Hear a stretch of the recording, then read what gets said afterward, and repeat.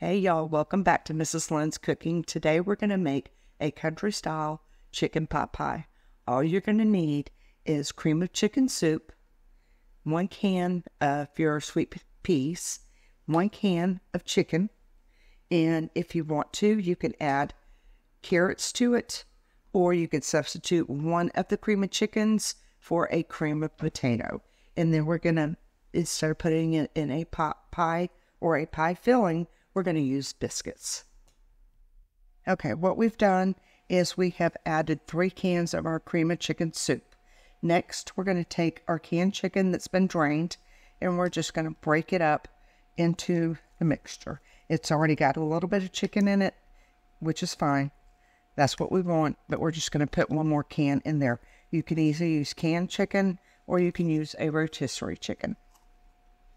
So let me get this broke up in here. And then once we add all this to it, then all we're going to do is add in, stir it, and then add in our sweet peas. Like I said, you can add carrots, or if you want corn, you can add it, or potatoes, you can add any of this to it as a filler.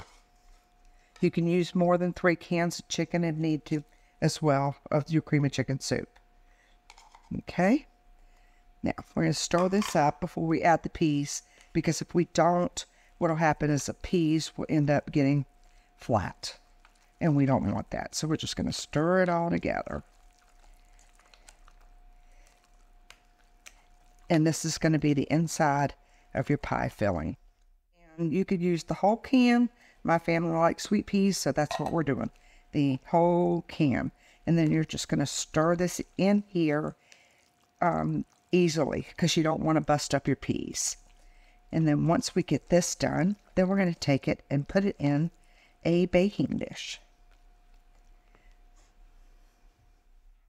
Okay, we've got everything stirred together. Now what we're going to do is we're going to put it in a baking dish, like so. You do not have to grease it. And we're going to bake this on 350 till it's nice and bubbly, depending on your oven. I'm going to say maybe 10-15 minutes, or maybe a little bit longer. It's just going to be like a light golden brown on top after we get through cooking it.